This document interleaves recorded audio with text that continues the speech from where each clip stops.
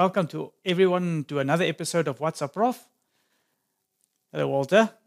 I allowed you to beat me to it today. Thank you so much, giving me a chance again. How are you doing? No, we're hanging on. We're on autopilot. We're going on. The war is raging relentlessly, but the ship has to carry on, right? Finished. And you just stay in this ship and you hold on for dear life. Yes, yes. The waves are trying to knock us off, but we'll carry on. Let's open with a word of prayer. Our Heavenly Father, it's such a privilege to work for you, and we thank you for that. Therefore, now we ask that you bless this discussion again, bless the viewers, and enlighten our minds with the Holy Spirit to discern the right from wrong. In Jesus' name, amen. Amen. Well, Martin, this is part 2 of the economy of FRANCISC, because obviously it's not only about economy, right? No. There are attachments. You know, it's like we said in the previous one, there's so much happening here and there and everywhere, and it looks disjointed. Yes. But it's all interlinked. I was talking to a pastor, and he was extremely irate because we are so presumptuous as to think that the Jesuits have anything to do with world events. And, they're just a kind-hearted people that take care of soup kitchens. Mm. That's what they do. It's strange to me that some people still haven't realized that they are the advisors to presidents and kings, economies, and you name it. Their fingers are like tentacles that reach every facet of humanity. And it is mind-boggling to me that in spite of the Reformation, 500 years plus of Reformation, in spite of the Great Awakening, 1844 and onwards, in spite of the Word of God, people still think that there's nothing unusual going on in the world, and everything that is considered in harmony with this Word must be a conspiracy. It is mind-boggling. Mind-boggling. And also, a lot of people are on different sidetracks. Yes. Because, like you just mentioned, if you realize and you do the real study, you see that the Jesuits are above all of this. Yes. And they sometimes go off on these sidetracks, and then Zionism becomes the problem. Everybody becomes the enemy, and the Antichrist is still coming or has come. It's a certain person. It's ridiculous. If you can just stick to what history, spirit of prophecy, and the Bible tells you, yes, you can't go wrong. Absolutely. So let's continue with our study and see what the add-on features are and where we are heading. And then we must remember that Jesus said that we must study the signs of the times. And the signs of the times tell us where we are in the stream of time. And when we do that study and we do the collation, then we have to come to the conclusion that we are at the end. Yes. Now remember, we had these verses on the screen in our last study, and we spoke about Revelation chapter 17. We don't have to go into it in any detail because we did it last time in part 1. But the 10 horns, as we discussed, will receive power as kings 1 hour with the beast. So they will rule together. So this is a universal conglomerate where the beast power, which has been defined as the Roman system, will be in cahoots, working in tangent with the kings of the world. And their object is eventually to make war with the Lamb. Mm. And in case anybody misses the point here, the Bible again reiterates in verse 18, and the woman which thou sawest, and a woman is always a church in a prophetic context, is that great city. And last time we said there's only one church that identifies itself as a city, and that's Rome. Yes. which reigneth over the kings of the earth. If you deny this simple statement in the Bible, you'll miss the plot. That's the thing. Then you're all over the place looking for how to fit this in the prophetic picture. Can it be clearer? No. It is crystal clear, and yet people deny it. They're looking for a future individual when the Antichrist system is a woman. It is a church that has also a political aspect. Therefore, it is also a beast. Yes. And its mission is to denigrate God's law. And it has to make war with the Lamb. And if those come together, you have to ask yourself, is there a woman? Is there a church? That is a city. And the answer is yes. Does it war against God? Well, yes. If it wars against the Word, it wars against the Lamb. And if it wars against the Lamb, it wars against God's people. That's it. Did this church persecute and destroy millions of lives in the Reformation and before and after? And the answer is historically, yes. How blind must you be if you persist in ignoring it? Mm-hmm. We also had this slide in the first one, why the economy of Francesco can develop a new economics and create a better world. And this was from the National Catholic Reporter. And basically, they're talking about the social teaching of the Roman Catholic Church, and that the other confessions, including the Grand Imam Sheikh Ahmed El-Tayeb of Al-Azhar University and Pope Francis, have combined their forces to substantiate the idea that there is unity amongst them with regard to this issue. Mm-hmm. That is where we ended our discussion, basically, in our part one, which dealt largely with the economic changes, but now we're going to talk about the add-ons. Yes. Where is this heading? Because it all is, they have a master plan. And if we don't know where this is heading, then you can again go on sidetracks. Now, let's just reiterate. How do we know what the master plan is? Because we have a blueprint. That's it. And where's the blueprint? In the Word of God. It's in this book. Mm-hmm. The great city that rules over the kings of the world. This is the Insider, and this was from December 8, 2020. So this has been in the pipeline for a while. And it said there, Pope Francis joins with CEOs of Fortune 500 companies to form a new council focused on creating a more equitable economy. Now, we dealt with this in a previous WhatsApp Prof, and we discussed this issue in quite some detail. Just to reiterate a point here, is the Roman Catholic Church directly involved in the economy? Yes. So already it's a church involved in politics. All right. Question number 2. Is this just a passing interest, or do they play a leading role?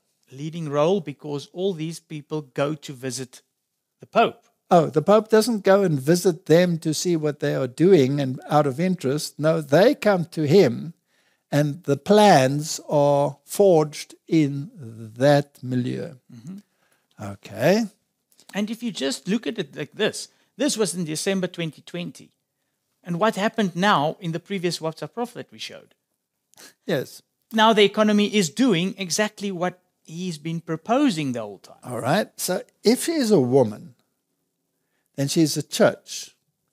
And a church is supposed to represent religious interests.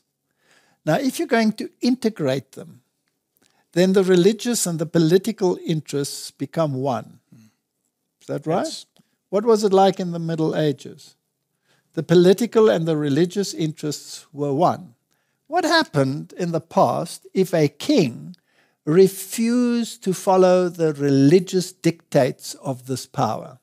That power could get rid of the king. So he was deposed. Yes. Yes, he was excommunicated. So once again, he was free to rule under the dictates of Salmaneser, which is this church power. Exactly. So this has been the situation throughout history. It's been hidden lately, ever since that power moved up out of the bottomless pit. It has been working in darkness, but now it's coming to the fore. So let's just make sure about that. It says here, the move towards a kinder capitalism just got religious. Is religion and the economy coming together? Definitely. Whose economy? Whose religion? Francisco's. Francisco's. So the CEOs of the Bank of America, Visa, EY, BP, Johnson & Johnson, the whole lot of these people joined forces with Pope Francis to promote a more inclusive form of capitalism in a new organization called the Council for Inclusive Capitalism with the Vatican. Is that a clear prophetic picture? 100%. It fits perfectly in what the Bible tells. All right, now if you take the Bible and you open up chapter 18 of the book of Revelation, are the merchants very prominent in that chapter? Yes. And when this system finally comes to a fall, doesn't it say in Revelation chapter 18 that the merchants will weep and wail?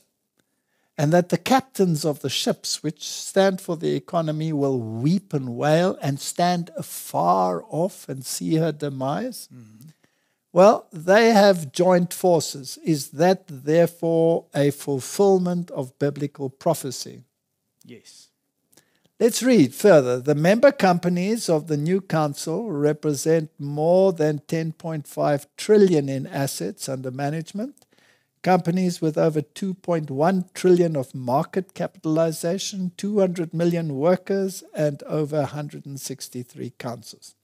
This council will follow the warning from Pope Francis to listen to the cry of the earth and the cry of the poor. Have we got add-ons here, Martin? That's it.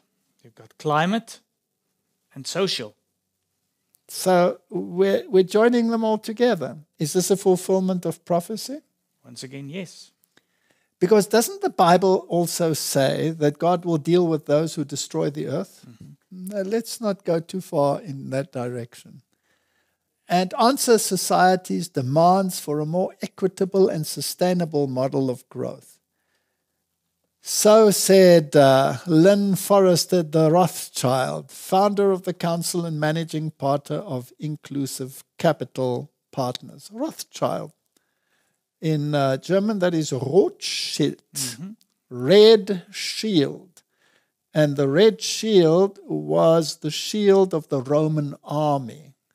You know, when they attacked, they put the red shield over their heads and they formed a solid sheet whereby they approached cities to invade them, etc. And if you look into some of the encyclopedias, they will tell you that the Rothschilds are Vatican bankers. Yeah. Well, very interesting. Everything links again to Everything links to Rome.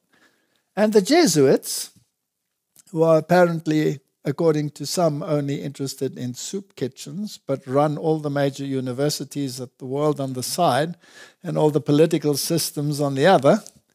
Let's see what they have to say in their journal of October 4, 2021. Pope Francis and 40 faith leaders call for urgent action to combat climate change. Future generations will never forgive us. In an unprecedented response to the grave threat facing all peoples worldwide from climate change, Pope Francis and some 40 faith leaders representing the world's major religions have joined in an appeal for urgent action. So, just to reiterate, is the church the driving force behind the climate action as well? Definitely. In the previous article, it also came to the fore. So with the economic and merchants of the economic powers and the merchants, it is also ensconced their climate. So if they control the kings of the world? It's interesting, the Bible talks about kings of the world, right? Mm-hmm. We've had programs in the past, or we've had some lectures, where it's very interesting to see that every single president of the United States had royal lineage, right? Mm-hmm. And only those that had this royal lineage ever got near the presidency. But be that as it may. So they control the political system. They're involved in the economic system. And here, together with other faith leaders, with them playing the leading role, we have the climate agenda, which, of course, has other add-ons. Yes. Vatican News, March 25, 2022. Pope consecrates Russia and Ukraine. Spiritual act of trust amid a cruel war. And Martin, this war has been raging for a month and a half, and it's still raging, and there is no solution. I don't want to sound facetious, but is it possible that there shouldn't be a quick resolution to it so that certain things can come into place, fall into place? Yep. They procrastinating. Okay. Pope Francis consecrates all humanity, especially Russia and Ukraine, to the Immaculate Heart of Mary, and says the act expresses our complete trust in the Virgin Mary in the midst of the cruel and senseless war in Ukraine. Now, I don't think it's necessary for us to go into the merit of consecrating anything to Mary, because according to the scripture, Mary is asleep and totally unaware of anything that is going on in this world right now. The dead know nothing. The only dead that are in heaven are those that have had special resurrections and those that have been translated without seeing death, and that is a handful. But Mary is not in that list. So obviously, this is a strategy, and Mary is actually an acronym for another power. Yeah, that's it. Right, let's not go too far into that. So the Pope's renewal of the consecration came in response to the war in Ukraine and at the request of the Blessed Virgin Mary, made in an apparition at Fatima on the 13th of July, 1917. Now, we don't want to go into great detail with that either, but this has been planned for a very long time. And by the way, in 1917, you had the Great Revolution, which produced the current communist system that you have in Russia. The Bolshevik Revolution. And that was also in 1917. And then, of course, the Jesuits were the one who perfected communism in their reductions in South America. So again, we're all interconnected here. So Pope Francis recalled that God chose the Virgin Mary to change history by beginning a new story of salvation and peace. Confession is the sacrament of joy, he said. The Lord enters our home as he did that of Mary in Nazareth and brings us unexpected amazement and joy. The Pope also urges priests to always express God's forgiveness in confession and never project an air of rigidity or harshness. He sounds so genteel. But Martin, this is not even biblical. No, because he's making this confession to a priest and to Mary the same as what you have to do to Jesus. Yes, and to conjure, let's use that word in the negative sense, to conjure peace by consecrating Russia to Mary does make absolutely no biblical sense whatsoever. So this is not godly. It looks, because it's a church and he's doing this, oh, this is nice and it's godly. This is a blasphemy. This is basically a blasphemy, but it is Roman theology. And the world is accepting it. Yes. Do you hear any protest from the Protestant churches? No, they probably joined in it. There were many that were present when this consecration took place.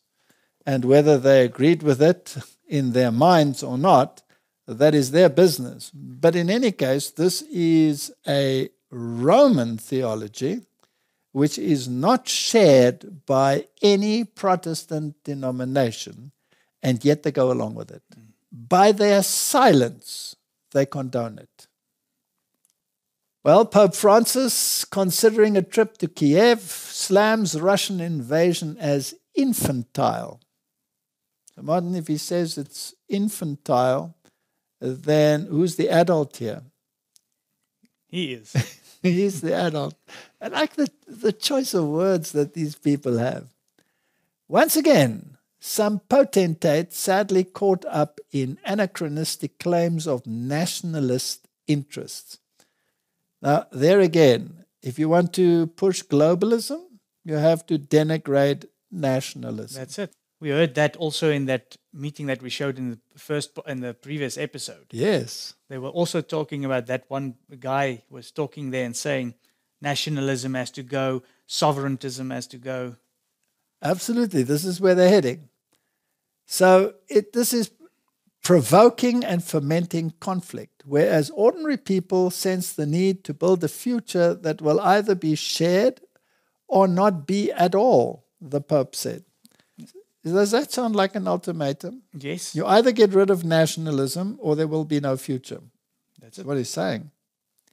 So the remarks came after Pope Francis said he considering an invitation made by Ukraine political and religious authorities to visit the embattled capital of Kiev. Yes, it is on the table, the pontiff said, offering no further details. So here is the great mediator of our day. Yes, but he's, like we showed in a previous episode, he's on both sides. Yes, he is referring to Putin, but he's also in contact with him. He calls him and all of that. And like we showed, he's gone to visit him many, many times. And he's now here talking about Ukraine. So again there, we saw the political and the religious world working together because they both invited him, right? We are on a stage where you cannot separate the religious from the political anymore. They've become integrated. It is. If you take the United States, Biden and his whole administration are Catholic and they push this religious part very strongly. Yes. So here's the United Arab Emirates, Israel, and the United States launch a religious coexistence group to promote interfaith dialogue. So these are political powers that are integrating themselves with religious powers. That's church and state. That's the image of the beast, right? Mm-hmm. So the Religious Working Group is another direct outcome of the historic Abraham Accord. Its establishment was announced last October at the first trilateral meeting of the foreign ministers of all three countries. The declaration of the Abraham Accords, signed in September 2020, encouraged efforts to promote interfaith and intercultural dialogue to advance a culture of peace amongst the three Abrahamic religions and all humanity. Tolerance and coexistence are the path to our shared humanity and peace, Stern continued. The Abraham Accords have shattered long-standing paradigms, and now it is our duty to build on them and widen the circle of peace regionally and globally. Through these meetings of the Abrahamic faith to send a clear message of reconciliation, acceptance, and inclusion. Why is that important? Because Jesus said he did not come to bring peace, but a sword and division. And he also said, or the Bible says, peace and safety, then sudden destruction. All right, so when they bring about this peace by the reconciliation, acceptance, and inclusion, that means that a religion, Abrahamic religion as they claim, that includes Jesus Christ as the Messiah, becomes reconciled, accepted, and inclusive with religions that reject Jesus as the Messiah. Mm-hmm. Then who's the stumbling stone then? Jesus. Jesus is the stumbling stone. And when they finally come together, what did Revelation 17 say would be their objective? To war against the Lamb. Martin, This is a war against Christ. That's it. And it's a war against the Word. So if it is a war against Christ and against His Word, then who is the ultimate instigator of that war? Satan. Satan. So that beast that rises up out of the bottomless pit in Revelation chapter 11 introduces a world post-French Revolution ideology which becomes the accepted norm of society.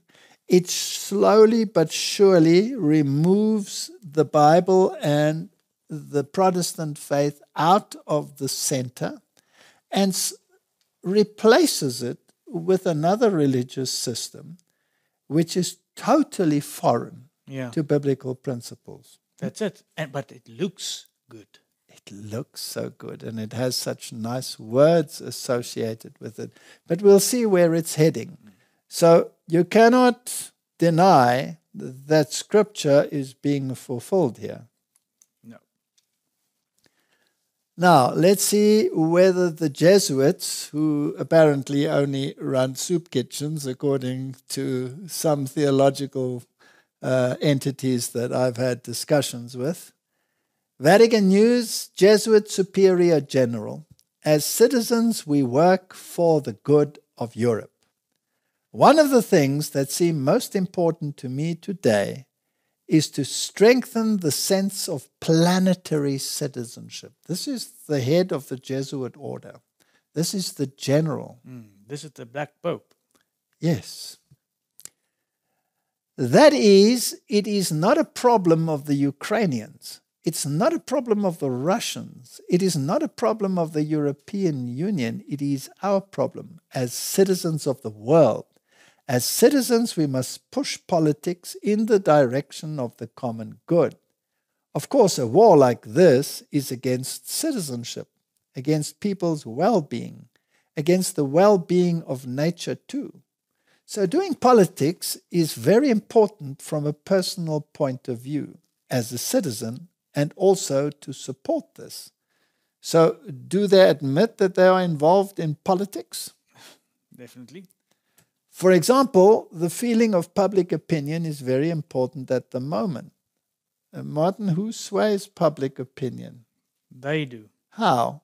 By the media, Jesuit theater, all the waves that can enter your senses. Okay, so they use all the senses. I wonder whether they studied the spiritual exercises of Ignatius Loyola to make sure that they indoctrinate you properly, right? But all this will not succeed if you don't have strong support from the citizens in the world and in Europe. Now, I find it interesting that he lifts Europe up all the time. Isn't this part of the 10 Kings? 10 Kings. Now, here's a very interesting discussion or chat. And this is the J.D. Rucker Show. And let's just see what this man has to say. And it's important because we have to see whether our thinking is a totally isolated form of thinking, or whether others have also started realizing what's happening in the world. Is it only us that are bringing this message, or are people waking up? I actually think that this is way bigger than our federal health agencies and our president right now and our past president. But I do think they're all being influenced by the same organization that is orchestrating this entire plan. I actually think, and I'm very hopeful that they're not going to win, actually. But I have to tell you, but I am concerned that no one is acknowledging who the real threat is. I actually think, and it's not like I'm just making this up. I'm just going to tell you, as much research as I do, as much looking into individuals and what they're saying, watch what they're saying, and then see who else is also saying the same thing. I actually think the Roman Catholic Church and the Pope Francis, is over this entire thing. And I think he's manipulating, controlling the entire narrative. I think he's got Anthony Fauci in his pocket. I think he's got Joe Biden, Donald Trump, Francis Collins. I think all of them are being controlled by a division of the Roman Catholic Church called the Order of the Jesuits, whose sole mission for the last 200 years I'm aware of, since 1857, they have been plotting to destroy the Constitution of the United States as the one last stronghold of a country that preserves and protects religious freedoms. And I think they've been plotting this whole time in many ways, either through wars, now through famine, now through pandemics. I think it has been a complete attempt of them to destroy the Constitution of the United States from within, to destroy the borders, to reduce, which is what they've said. We also have to reduce militaries of all countries, demolish all borders of countries so we can create a one world religion with the Pope as the one world leader. And if you are not listening to what Joe Biden said, what Anthony Fauci is saying, what Walensky at the CDC is saying, what Donald Trump is saying, they're all saying the same thing. And they're all doing the same thing. They are pushing for vaccines and then following what the Pope said, that it's important for us. Last month, just so you know, December 2021, the Pope came out and said, who is a Jesuit Pope for the first time in Roman Catholic history, this Jesuit Pope, Pope Francis, said, there's only two things the world needs right now. The world needs to defund all of their militaries and reduce their personnel. And then the second thing the whole world needs is more vaccinations. Well, what is Joe Biden doing? Joe Biden is absolutely showing you, we'll just remove the military from Afghanistan. We will threaten mandates on the military. Who cares if 200,000 of them say they're going to walk off? This is reducing military. This is what he's doing. This is the attempt to do it. He opened up the borders, letting people flood in. It's exactly what the Pope and the Roman Catholic Church have always wanted. So, if you don't realize what the religion of Mexico is, who's flooding our borders right now from the south, it is Catholic. In the Catholic doctrines, they have stated that we need to flood America with Catholics. And we need to put Jesuits in position of political power in the government to destroy the Constitution from within. This is since 1857, by the way. Now, Anthony Fauci went to a Jesuit high school and a Jesuit college. So did Joe Biden. He went to Fordham University. So did Donald Trump. He went to Fordham University too, and the University of Pennsylvania, which are both mega Jesuit universities. Francis Collins in 2015, who's Anthony Fauci's boss, was flown to Rome, and Pope Francis actually made him chair over the papacy's science academy of the world in Rome. That's Anthony Fauci's boss. All right. If you don't see the connection and the ties to the Pope and these guys in the Jesuit order, whose whole mission has been since the 1500s with Loyola, who set it up, the Order of the Jesuits, it has been to create a one world religion, a one world government with the Pope at the head. And anyway, that to me is who's in charge, and no one's really acknowledging it. But I absolutely believe if you just listen to what they're saying, and I'll just say right now, people talk about how much they love Donald Trump and they think he's going to save this country. When they come out, if you haven't listened to him lately, it's been driving me nuts because I voted for him twice and thought he was what I thought he was.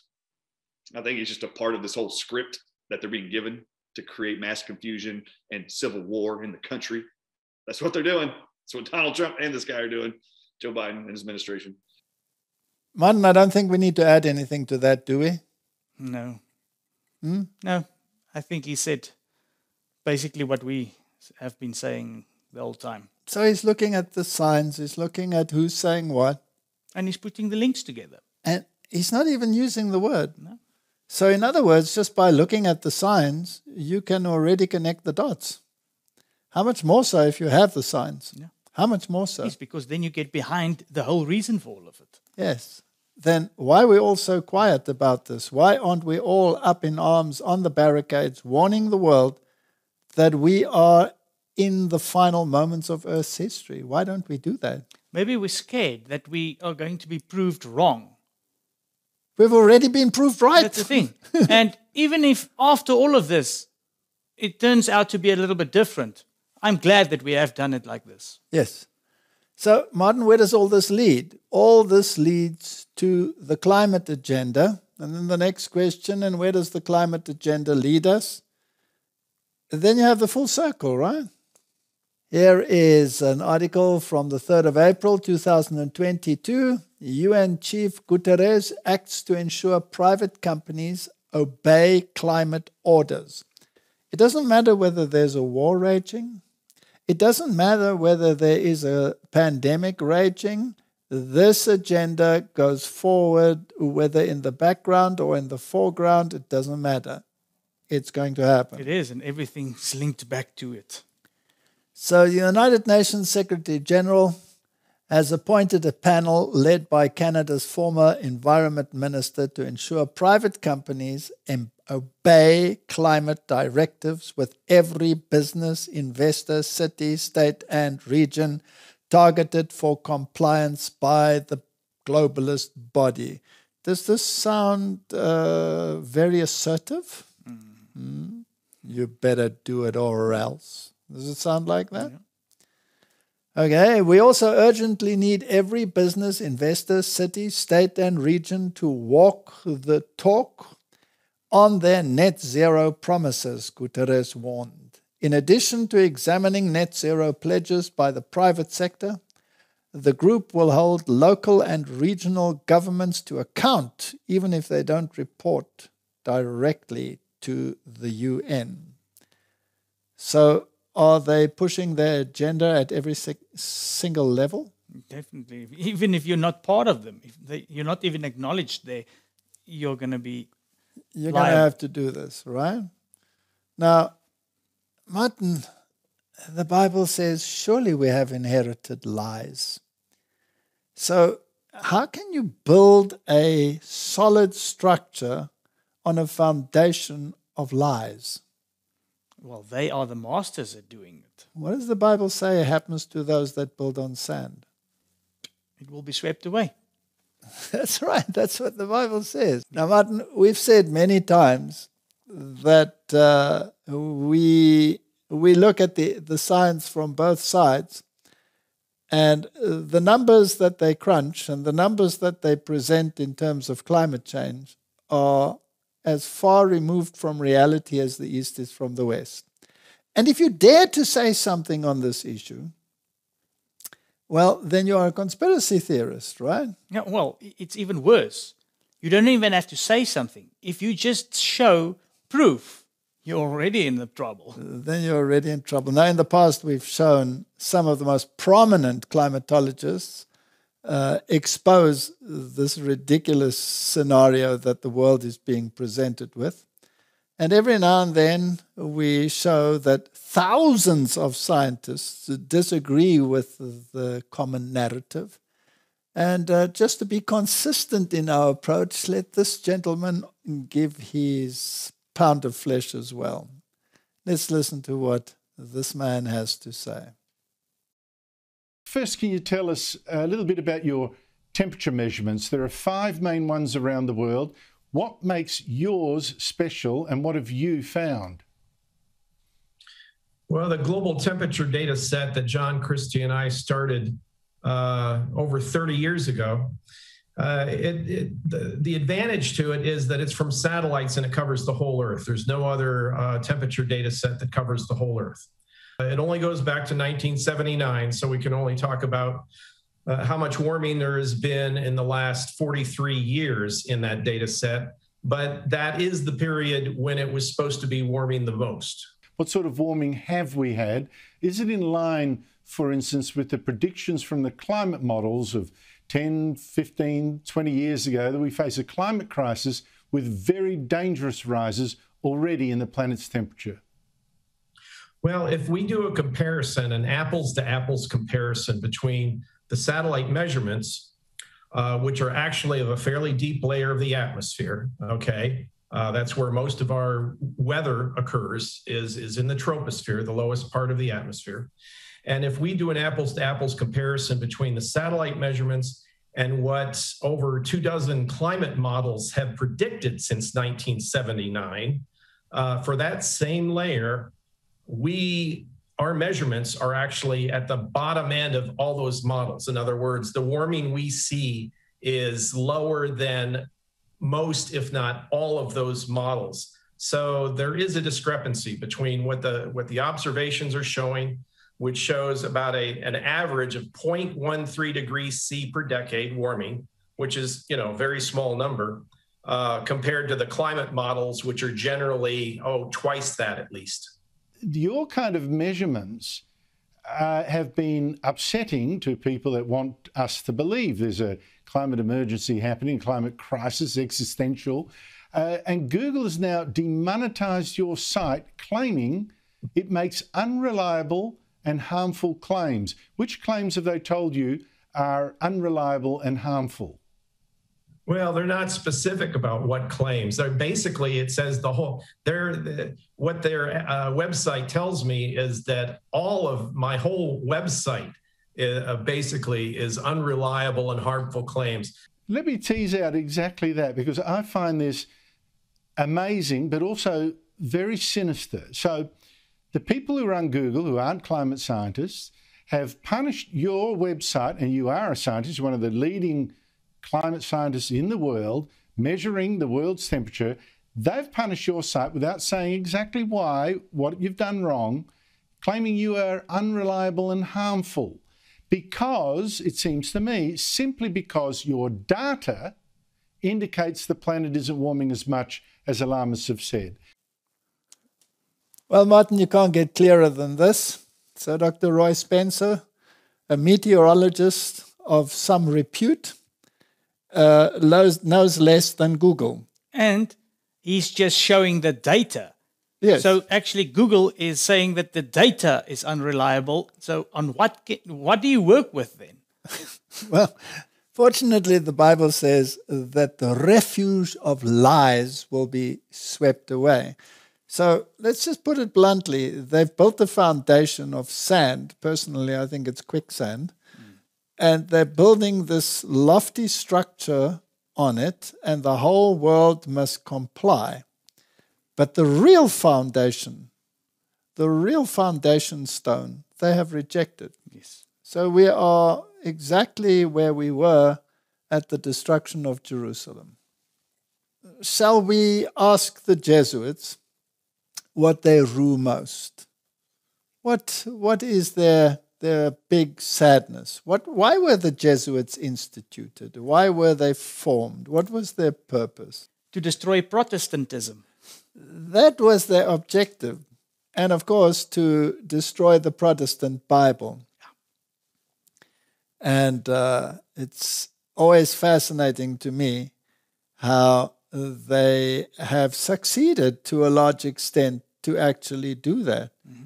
And how they have helped establish Protestant religious systems that don't actually need the Word of God anymore, because they rely on the feelings and the spiritual inputs that they receive when they're actually admonished to test their spiritual inputs by the Word of God. Yes, because it's so blatant these days. The Spirit has told me to do this and that. Yes. And it's not in harmony with what the Word says. So it's not built on a solid foundation. It's going to be swept away together with the refuge of lies. So this man, a Jesuit, he writes here an article, COVID-19, Global Warming and the Diminishing Catholic Guilt. Why is the Catholic guilt diminishing? You see, Martin, the Catholic Church ruled supreme in the Middle Ages. And then with the Reformation, eventually it lost some of its power. And then with the new liberal way of thinking, separating church and state, it lost some more of its power. And the Jesuits, who are ultramontanists and want to reestablish that papal supremacy, have to bring the Roman Church back into the center and put it back into the position that it was before, when it had absolute power. So for a couple of centuries now, there has been this Roman Catholic guilt that has been placed upon them by the Protestants because of the Inquisition, because of all of these things. But you know, Martin, they have succeeded in rewriting the history books. Yes. They have succeeded in changing the encyclopedias, and they've used their organizations, like the Knights of Malta, like the Jesuit Order, they have infiltrated the media world and they have rewritten history. So if you want to know about history, it's good to have some moldy books. So why is the Catholic guilt diminishing, and what is it that these people want back? Well, this is a Jesuit writing, and he says, COVID-19 and global warming are enough to make me long for the days of clerical power and Catholic guilt. Well, diminishing Catholic guilt. When they were not guilty, when they ruled, he's longing for those days. Yes. In those good, bad old days, the church's hierarchy was able to issue thunderous edicts, and most Catholics would follow its directions like sheep. If the laity did not, they would feel guilty and fear going to hell. The church used to have the power to make and break kings, the power to shape cultures and command people's actions. Too bad it does not have such power to save humanity from itself today. Doesn't that sound like a Jesuit? Yes. Longing for the Inquisition again? But maybe I can say to him that I don't think it's far off. Well, actual fact, he probably knows, like Quigley said, the world is run by a handful of elites, of which he is one. Yeah. And he was a Jesuit. Would that the Pope could declare vaccine skeptics and climate change deniers heretics and put their books, articles, Facebook pages and tweets on the index of forbidden books. But doesn't he control Google and Twitter and all of these? Yes. Hasn't he placed them on the index of forbidden books or forbidden news? Just like that. Didn't we just see the previous speaker being removed by Google? Yeah. For being a climatologist and knowing his oats. Yeah, and putting the data that is actually there out in the open. So this is the system that we must now trust. And if only the Pope had the power to declare these people heretics, how wonderful it would be. Well, he's already doing it.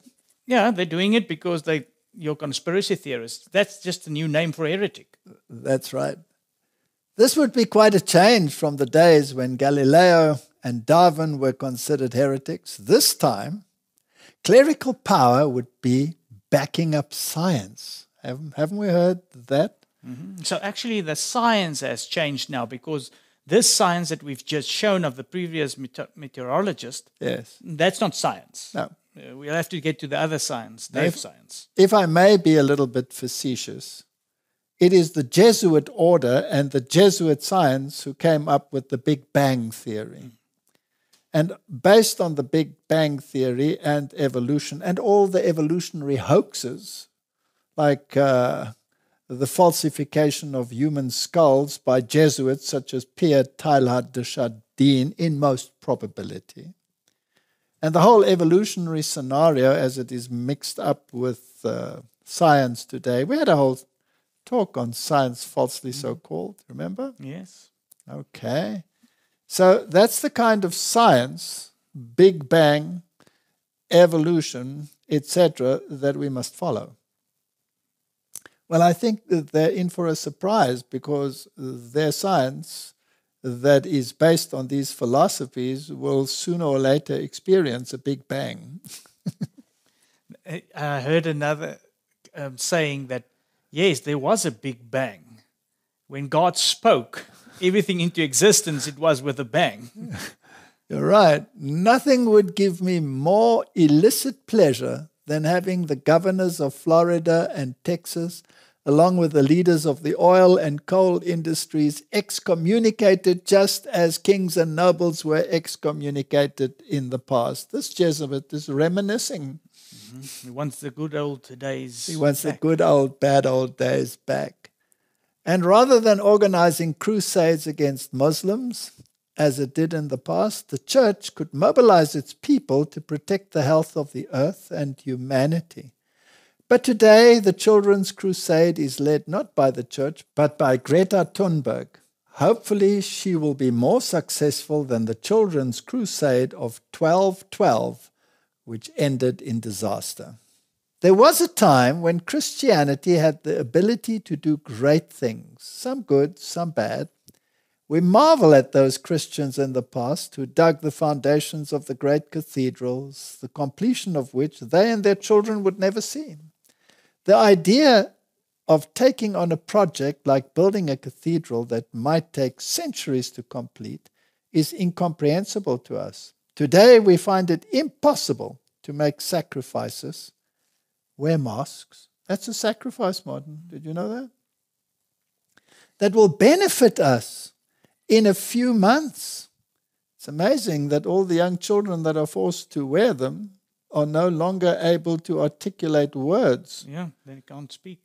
Let alone make sacrifices, cut carbon emissions, that will benefit our children in future decades. Pope Francis, in his 2015 encyclical Laudato Si', called the world to individual and systemic conversion to prevent the disaster that is quickly approaching. There are some who have responded, such as the Laudato Si' movement, formerly known as the Global Catholic Climate Movement. But millions of us are going about our business, worrying about our daily lives, while Catholic bishops and elites, myself included, he includes himself as an elite, Martin, argue about the Latin Mass, communion for politicians, and Grindr, rather than the coming climate apocalypse. Grindr. Do you know what that is about? If I'm not mistaken, it's about sexuality. Yes, it's about alternative sexuality. It seems that this is part of the Jesuit agenda as well. Francis is right. We need both individual and systemic conversion. Our lifestyles must change and our carbon-based economic system must change.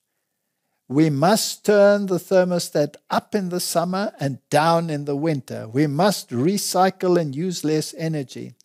But we also need government regulations and carbon tax so that the entire economic system becomes less carbon dependent. This will not be easy, but it must be done. The church has lost its clerical power, so I guess we will have to depend on Catholic guilt. But this time, the hell we face will be of our own making. So he laments the fact that the church cannot just command and it is done.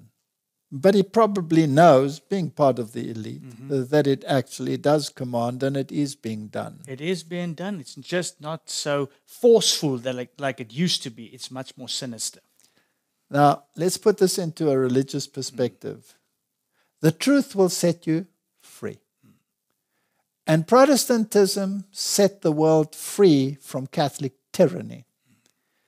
And since Protestantism has established itself, the world was called the free world, the Protestant world.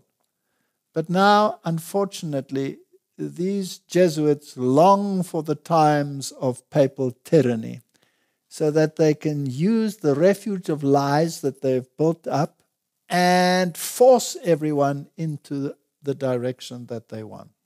And the kings of the world will give their power unto the beast. Here's another article from America, the Jesuit Review, The Great Resignation and the Spirituality of Work. The Catholic tradition has consistently valued the right to rest, and specifically a regular weekly rest comprising at least Sunday, to devote to worship of God, care for the loved ones, and recreation. In a society that has largely abandoned the Sabbath rest, the Great Resignation may point anew to the sacredness of renewal time. Can we de-link this religious agenda from their other agendas? No. And this is where it's culminating towards. Everything is leading to this. So, Martin, this seems like a huge program to eventually attack God's authority. That's it. Isn't this what it's all about? A fresh fear that emerges with this new appreciation for leisure is that the modern world no longer understands meaningful rest. One day of rest is no panacea for those stretched too thin to make ends meet. Before you read on, I think it's also important to realize that eventually they will move towards this rest, not only being for recreation. There has to be some holiness towards it. Some religious connotation. Yes, and that will also come through in this article. Let's have a look. So let's read the bolded portion. The latest available American time use survey from the Bureau of Labor Statistics reports that in 2020, Americans spent on average over 3 hours a day watching television. People ages 20 to 24 spent on average an additional 1.4 hours daily playing computer games. Rest should recreate, strengthen laborers for work, and foster loving bonds of faith, family, and friendship. The Great Resignation, while prompting reconsideration of work, must also prompt reconsideration of holy leisure. So you're quite right, Martin. That's exactly what they're saying. Yeah, so it's not just about, okay, I'm resting on a Sunday. I'm playing a lot of computer games and watching movies. No. They want a religious part to it as well. All right. So is worship involved then? Definitely. Now, here's an interesting comparison about the definition of Sunday in the dictionary. I was driving in my car, and I had someone in my car who was doing a job for me, and I had to take him to a specific place. I didn't know the person, but when I have some time to speak to someone, and you only have one opportunity, I have this habit of trying to steer the conversation in a religious direction so that one can address certain things. And so we were driving along, and I had this chat with the man, and I asked him, where does he worship, etc. And I spoke a little bit about what we do. And then the issue of Saturday, Sunday came up. And he said, yes, he goes to church on Sundays, etc., etc. And I said, yes, but I go to church on a Saturday. Now you have an opening wedge. And why do you go to church on a Saturday? I said, because the Bible says Saturday is the seventh day of the week. And he said, no, Sunday is the seventh day of the week. I said, no, it's not.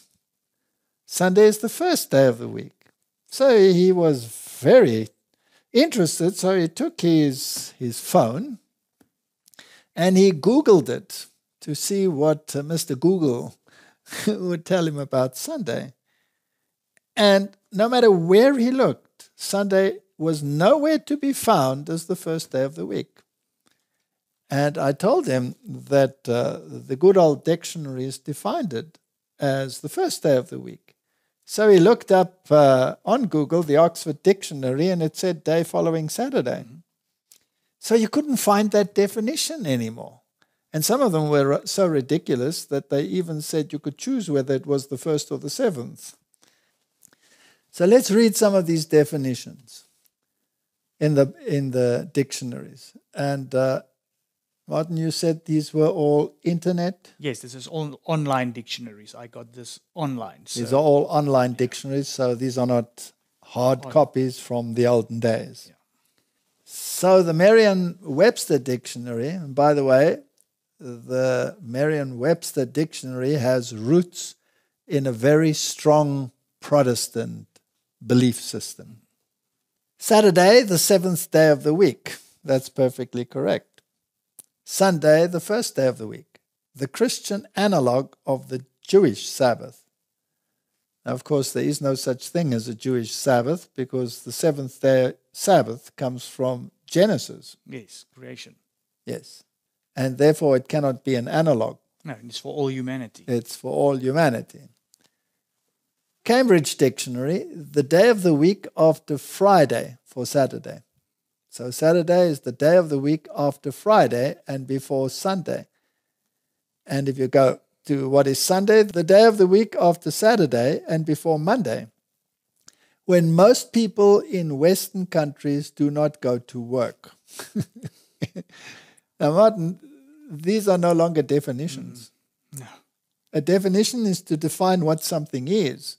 This will constitute circular reasoning eventually, because every weekday you'll just say is before and after the one after and the one before. Yes, and it doesn't qualify as a definition because it is only defined in terms of something else, but not in terms of itself. So I don't know whether these online dictionaries have lost the art of being dictionaries. Macmillan Dictionary, the day after Friday and before Sunday. It's interesting how long the Sunday definitions are. Isn't that interesting?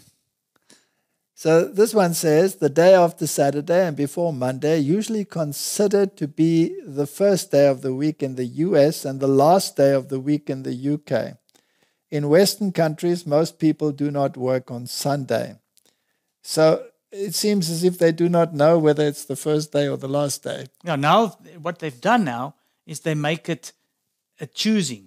It's a day of choice. Yes, a day of choice. Countries can choose, is this the first or the second or the seventh day or whatever. Yes, and when you pick up a calendar these days, it might start with a Sunday as the first day of the week, but in most cases, probably not. It'll start with Monday. Like they've just mentioned here.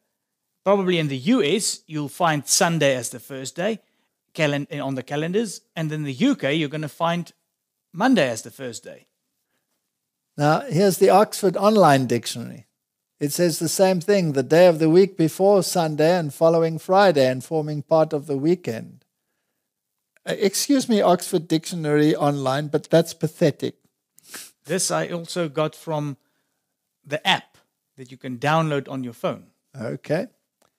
The Sunday definition says the day of the week before Monday and following Saturday, observed by Christians as a day of rest and religious worship and forming part of the weekend. Really? This might be so that many Christians keep it as the Sabbath, but that doesn't make it the Sabbath. Then dictionary.com says the seventh day of the week following Friday for Saturday, so that's correct. And the Sunday, they say the first day of the week, observed as the Sabbath by most Christian sects. So the Sunday definitions are very long, and they make sure that they tell you that this is the day of worship for Christians. Now, Martin, I have some older dictionaries here. I have some better ones even. I even have an Oxford dictionary and a German dictionary over here. This is Longman Active Study Dictionary of English. And let me read what it says for Sunday. It says here, Sunday, the first day of the week, the day between Saturday and Monday. So they tell you that it is the first day of the week. So this dictionary still has a definition of what the word is, Sunday. This one over here is the Oxford Advanced Learners Dictionary. So this is Oxford. Yeah. All right. Let's see if they know what Sunday is. Let me just find it here. Sunday, the first day of the week, coming before Monday, a day of rest and worship for Christians. So they have it correct. Not on their own line anymore. No, but their online dictionary is no longer a dictionary because it cannot define the word, only in terms of something else. So just to make sure, I also brought this one, German, which is the German dictionary, Wahrig Deutsches Wörterbuch. So let's see what it says about Sunday in this one. Sonntag, which is Sunday, der erste Tag der Woche. The first day of the week. Ruhetag. Interesting. It says it's the day of rest. Isn't it interesting that they say this is the day of rest? Yeah, so they also continue where the other ones, they don't define it as the first day, but they say it's a day of rest. Yes, so at least these three dictionaries even the Oxford there defines it as the first day of the week. I remember the old Afrikaans dictionary. It said the first day of the week. But I don't know what it says in the modern one. It probably says day after Saturday. All right, so that was quite an eye-opener to me, that the man could not find it, and therefore I had to make alternative plans to show him that it was indeed the first day of the week. Yeah, we used to previously say just go to a dictionary. Now you can't even do that anymore. No, you can't go there either anymore. So, okay, now we're just going to get to what are the plans? How are they going to implement this whole climate thing and Sunday rest, and where is it heading? They're going to link it to climate because then they have a lever for the secular world. But they've already linked it to the religious world. Yeah. And they've done so very well. In all their dictionaries, they define it as such. Exactly. So here you have Euroactive, 25 March 2022. Albanian cities to go car-free 1 day a month to save fuel. In a bid to battle rising fuel prices and quell disquiet from citizens, the Albanian government has announced that as of 3 April, every city in the country will have a car-free day on the first Sunday of the month. This is like a chameleon, Martin. Chip, chip. We need to reduce vehicle traffic as much as we can, and if we cannot avoid starting the car every day, at least do it on the holiday. That is why we start the car-free day plan from the first Sunday of every month. And eventually it will become every Sunday. Like they did in Europe. Work-free Sundays once a month, and now I think up to date it's every single Sunday. Yes. Here's the Indian Express, March 25, 2022. Martin, these dates are important because people say that, we rely on old news sometimes. This is pretty up to date, right? Yeah, it's recent. But there's no evidence of anything like this happening. We hear from very important quarters. That's it. And another thing that's also interesting is that certain countries do it a certain way. Other countries do it differently. Like, for instance, you remember the Arab countries instituted a 4-day work week. Do you know what's interesting? I just read the United States is discussing a 4-day work week. So they're putting on this rest. Yeah, see, so it's very interesting. Different countries may be creeping up towards this in different ways. Absolutely correct. So here's the Indian Express, Mumbai to host Sunday streets each week, some roads to remain shut for a few hours. Now, we all know that the whole of India is starting to integrate its political system with the Hindu religion. Yes. There's quite a bit of resistance and argument on the issue, but why keep Sunday? There is no such thing in their religion. So obviously this is just following the lead of everyone else. From coming Sunday, March 27, for 4 hours every Sunday morning between 6 a.m. and 10 a.m., some of the roads in Mumbai will remain completely or partially shut for vehicular traffic. As part of Sunday Streets, an initiative started by Mumbai Police Commissioner Sanjay Pandey to allow the public to spend some quality time on the roads for recreational activities such as yoga, skating, cycling, and other cultural sports. While replying to the people's comments on social media, Pandey said, Sunday Streets is to make streets available to citizens with no moving traffic. You can come with families, play games, play music, ride bikes, do yoga, pushing the recreational side. We'll see just later, but pushing the festivities.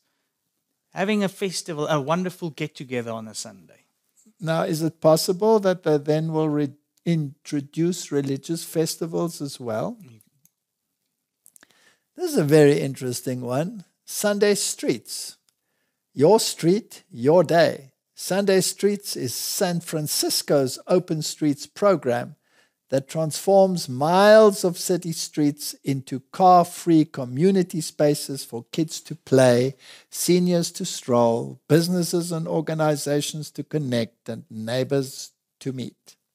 Sunday Streets is returning in 2022 with 6 big, beautiful, mile-plus long routes in historic neighborhoods between April and September, and the second annual Phoenix Day citywide on October 16th, 2022. Now, this is the United States of America. So is this becoming a universal way of thinking? Definitely, and it's linked to climate change the whole time. And then also what makes it so much more interesting, even if you're maybe a climate skeptic, it brings in the rest. And let's party. Yes, and have a wonderful time together and build our family relationships. Yes, so let's give new impetus to Sunday. And here's the European Times of the 3rd of March 2022. The European Sunday Alliance calls EU leaders to establish a European weekly common day of rest. The European Sunday Alliance calls on political leaders to establish a European weekly common day of rest. It strengthens the social cohesion of our communities, and it is indispensable to recover and to ensure both a better well-being and productivity of workers, says the Alliance in a statement released on Wednesday, the 3rd of March 2022. Is this discussion still ongoing? Definitely. It's current. On the occasion of the International Day of a Work-Free Sunday, the European Sunday Alliance, the EU political leaders, to put as a priority the establishment of a European weekly common day of rest for workers by traditions on Sunday, as enshrined in Article 2 of the European Social Charter. A full day of rest per week is indispensable to recover and to ensure both a better well-being and a better productivity of workers, and it strengthens the social cohesion of our community. Now, it's interesting, in the old days, when they first started pushing this agenda, and actually it went to the European Court, the court decided that there was no evidence that it had to be Sunday. So then they reintroduced the social order and the cohesion and also the time off to go to church, etc., and said it had to be Sunday. So now this is the new initiative where all of these counter-arguments against the court's decision have been introduced. Yes, because it can almost sound, if we talk about this, that we are totally against families getting together and all this. No. We just stating here what the agenda is. Yes. Moreover, he continues, with the COVID-19 pandemic, the increasingly blurring of work-life balance and the accelerating of an always-on culture is essential more than ever to have a clear and common day of rest. See, it has to be a common day of rest. That can accommodate everybody for the common good. For the common good. So here we have a clear agenda. Now, once you have all of this in play, and the climate agenda is the driving force behind it, you can shut down everything because of the climate agenda to give a reason that is not purely religious. Then you bring in everything else, and then you have a little group that says, we are not going along with this. Martin, will you be the pariah of the world? Just as like if you go against the narrative currently about what's going on in the world. Well, let's read a quote from the Great Controversy. To prepare the way for the work which he designed to accomplish, Satan had led the Jews before the advent of Christ to load down the Sabbath with the most rigorous exactions, making its observance a burden. Now, taking advantage of the false light in which he had thus caused it to be regarded, he cast contempt upon it as a Jewish institution.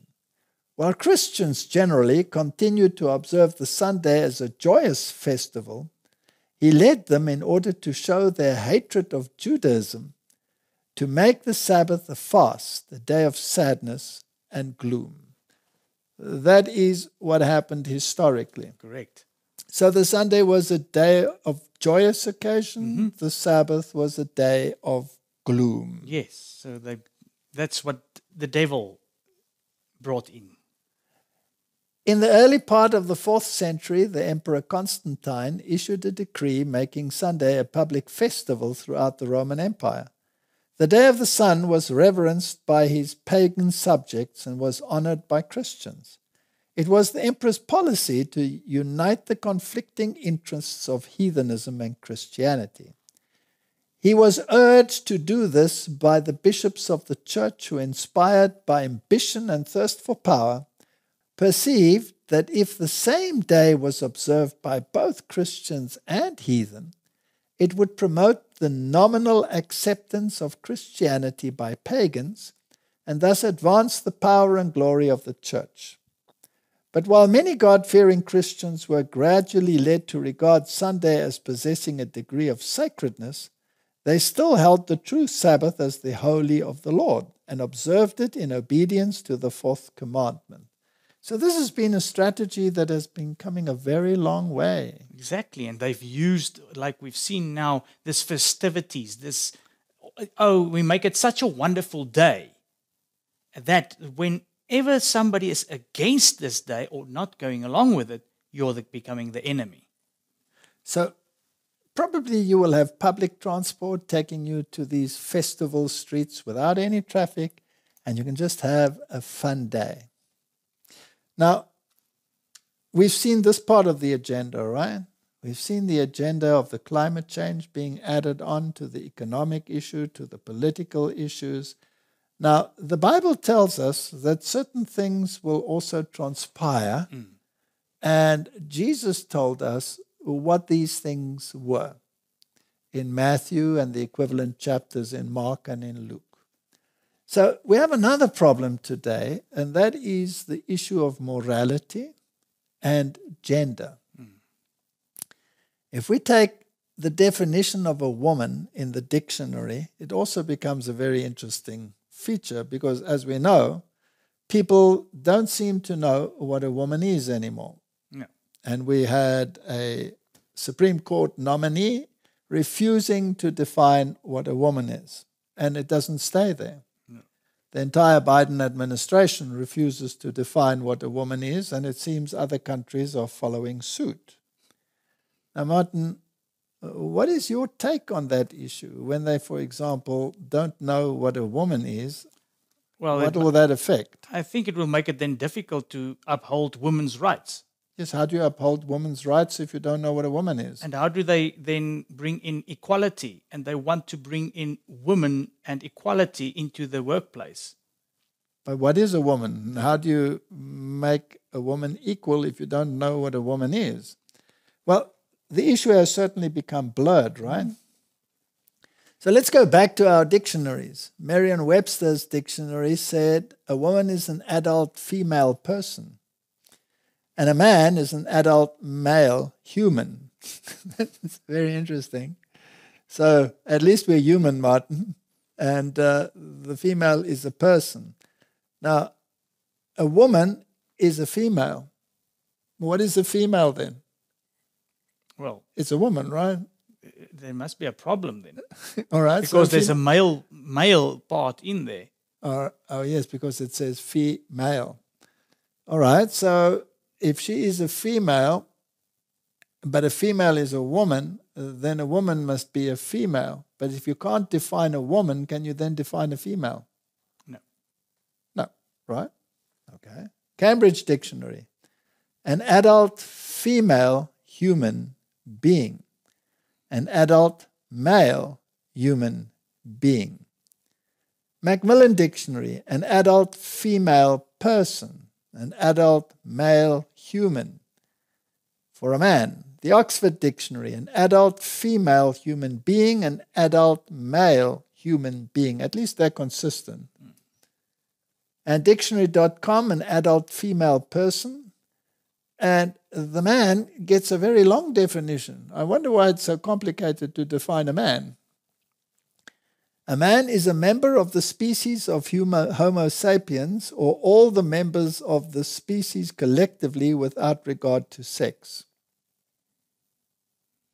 Very interesting. So if you use man generically, man, mankind, whatever. Like the Bible actually. Then you have, yes, a collective usage of the word. So is there any definition of what a woman is here, really? No.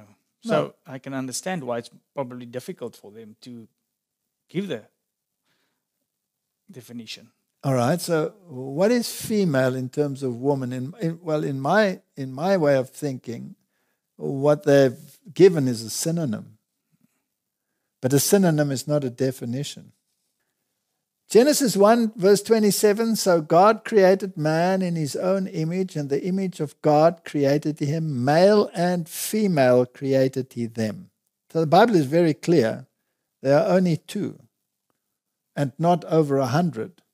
I found that one so amusing some time back when that German parliamentarian insisted on reading all 100 and something definitions of gender, because the original was you address gentlemen and ladies, but that was no longer acceptable because the German court had decided that there were at least 100 or more definitions of what gender is.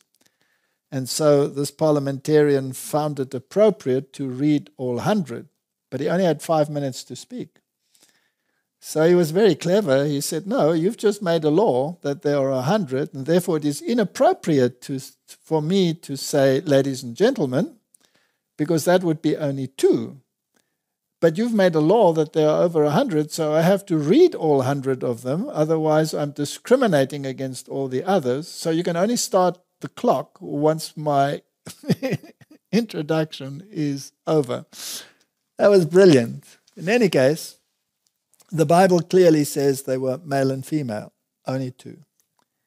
In Genesis 6, verse 19, and every living thing of all flesh, 2 of every sort, shalt thou bring into the ark to keep them alive with thee. They shall be male and female. So this terminology is not confined to the human race, according to the scriptures. That's how God created it. Let's listen to this discussion that took place in the confirmation hearings of the new Supreme Court member of Biden. Can you provide a definition for the word woman? Can I provide a definition? No, Yeah. I can't. You can't? Not in Okay. this context. So you I'm not a believe the biologist. meaning of the word woman is so unclear and controversial that you can't give me a definition? Senator, in my work as a judge, what I do is I address disputes. If there's a dispute about a definition, people make arguments, and I look at the law and I decide. So I'm not.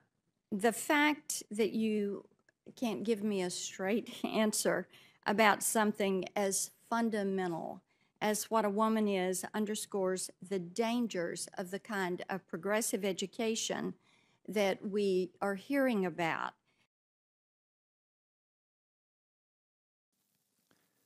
So, Martin, is it only a Supreme Court nominee that doesn't know what a woman is?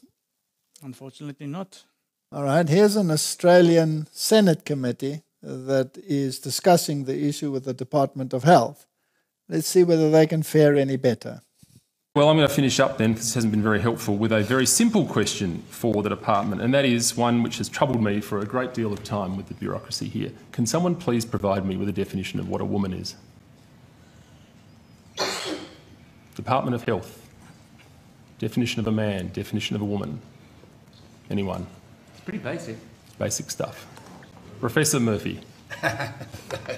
Look, I think there are a variety of definitions, and I think just a simple one. Perhaps to give a more fulsome answer, we should take that on notice. You're going to take on notice the question of what a woman is. No, well, there are variety. It's a very it's a very contested space at the moment, Senator. It's not just there are a woman obviously who's born a woman. definitions, but there are definitions in terms of how people identify themselves. So we're happy to provide our working definition is on one those. of the. I've only been here 2 years. That's the best thing I've seen thus far. Thank you so much. Martin, has the world gone insane? Well, I think what you used to know about when you were about 2 years or 3 years old, maybe they can ask the children. Yes, because when they say boys this side, girls that side, there was no confusion in the past, right? So why do we mention this? Because there's an important sign in the Bible. And we read it in Luke 17 from verse 26. And it says, "And as it was in the days of Noah, so shall it be also in the days of the Son of Man. They did eat, they drank, they married wives, they were given in marriage until the day that Noah entered the ark, and the flood came and destroyed them all." So that's the one side. And the Bible tells us what it was like in the days of Noah. People were constantly contriving evil. Evil, yes. Until the Lord decided it was time to eliminate humanity, or else there would be no one left. But Luke continues and says, "Likewise, also as it was in the days of Lot, they did eat, they drank, they bought, they sold, they planted, they builded. But the same day that Lot went out of Sodom, it rained fire and brimstone from heaven and destroyed them all. Even thus shall it be in the day when the Son of Man is revealed." So Sodom and Gomorrah act or play the part of a type, an example of the final destruction. Now, when we study what happened there with Lot, we can see that the gender issue was a very prominent part of that narrative. So can we expect that the antitype will have the same?